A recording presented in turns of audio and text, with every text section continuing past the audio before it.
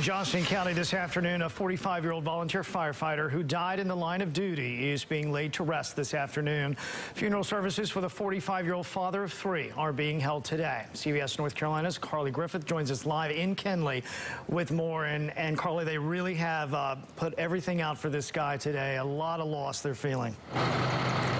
Absolutely, Russ. And I'm going to step out of the way because the fire truck, a Kenly Fire Department fire truck that is carrying John Davis's casket, is just behind us now. They are going to start the procession to the burial site, and they will also be driving by the Kenly Fire Department on their way there. They will be passing under an American flag. Now, again, the procession is just starting. The funeral service wrapped up about 15 minutes ago.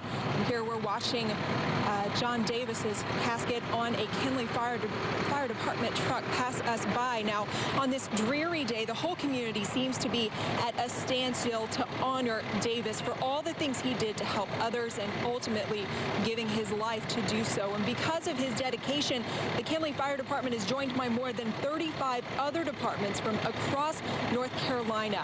Now, they are all here to pay their respects to Davis and what he represents and honor him for his commitment to service.